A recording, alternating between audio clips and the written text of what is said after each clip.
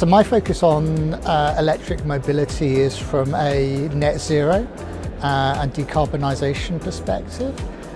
So the electrification of road transport in particular is essential to reduce carbon emissions, which of course are causing global warming, and to meet the objectives of net zero by 2050.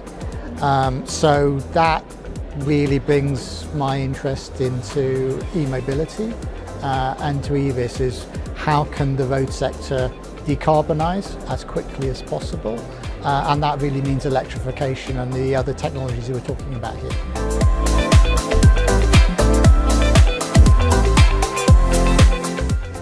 I think EVIS is essential because it brings all players in the supply chain together, whether it's the electric vehicles themselves, the charging infrastructure, the business advisors, the support services, everyone basically in the same place, so we can have joined up discussions about the kind of solutions that we need to move forward, so that we have the right charging for the right vehicles linked to the decarbonisation of the energy supply, and everything works as efficiently and as smoothly as possible over the next few years.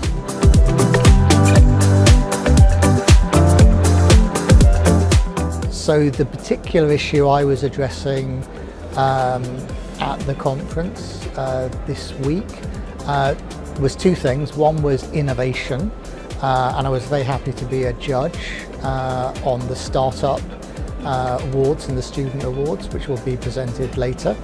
And secondly, I was moderating a panel which was called Everything But Cars. So whilst the focus has been on cars and light vehicles and how they can be converted to electric, there are buses, there are trucks, there are motorbikes and scooters, so there are other vehicle types, other types of mobility which also need to be electrified if we're to get to net zero. Often those things are given less attention. It's great to see that EVIS are actually looking at that and providing a more kind of holistic and integrated approach.